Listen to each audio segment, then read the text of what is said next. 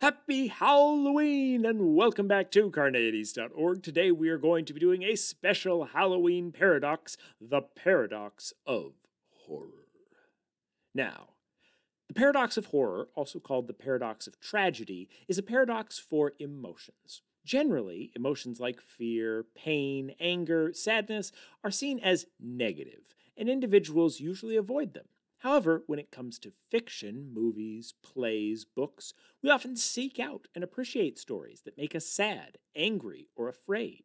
Put another way, the paradox of horror is the question of why people like horror movies when they don't like being scared in normal life. Some, such as Aaron Smuts, have formulated this as a trilemma. A trilemma is three statements that cannot be held and for one to remain logically consistent. But usually those three statements are all fairly intuitive. Here's a simplified version of Smuts' trilemma. 1. Tragedy and horror in fiction cause negative emotions. 2. People avoid things that cause negative emotions. And 3. People do not avoid tragedy and horror in fiction. All of these seem fairly intuitive. It does seem that people are really afraid and do cry when they watch scary movies or sad movies. It does seem that people generally avoid things that cause them to have negative emotions. And it does seem that people do not, in fact, avoid tragedy and horror in fiction. People go to horror movies, people go to sad movies quite frequently. So what's going on here? How can these three all be so intuitive, but not be logically consistent?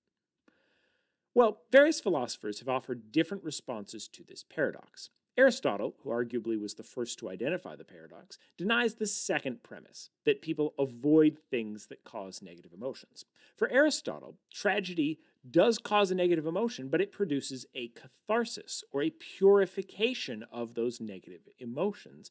And so people don't necessarily avoid all things that cause negative emotions. Some things that cause negative emotions are actually required and a good thing.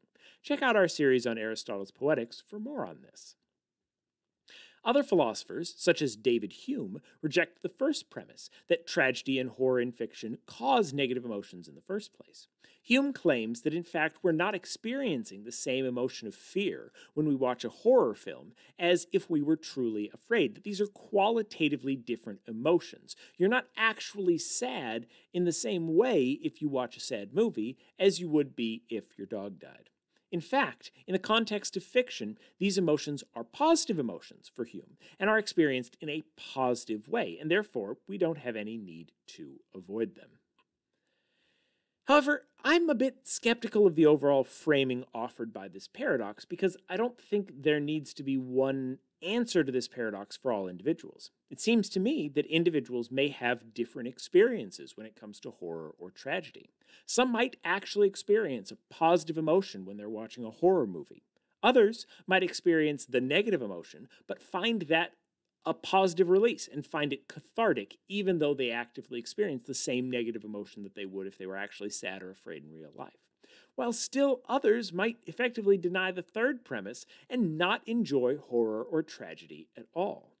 And particularly based on the fact that there do seem to be people out there that do fit that third category, I see no reason that there needs to be one-size-fits-all solution to this paradox, as the variety of human experience is vast, and there do seem to be at least some people who don't like horror movies at all. So who's to say that there couldn't be people who experience negative emotions but find it cathartic, as well as people who experience actually positive emotions that are qualitatively different from the negative emotions in the wild.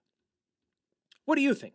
Does everyone fit into one category of this paradox, or might individual experiences be sufficiently different to mean that there's not really only one solution? Leave your thoughts in the comments below. Happy Halloween! Also, a quick note for those of you who have been enjoying the Philosophy Fact of the Day series. We're finishing that series up today. Today's the last day of it here on this main channel. We're going to be shifting it over to a weekly series on our second channel, XFi, on experimental philosophy. So if you enjoyed that series and you want to check out more, go subscribe to XFi, where you will get regular updates with more philosophy facts of the day.